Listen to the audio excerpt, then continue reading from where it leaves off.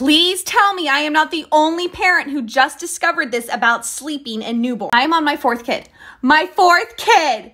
And I just learned this about sleeping, and it would have just saved me so much if I had known about this earlier. Of course, I learned this from taking care of babies who knows everything about newborns. But she was talking about the difference between quiet sleep and active sleep. This is quiet sleep, and this is active sleep, and it's something babies do 50% of the time. I would hear my babies do this and just assume that they were frustrated and want to be picked up, so I would pick them up. But in actuality, I was waking them up. See, here he is, right back asleep when I left him alone. So always give it a few seconds.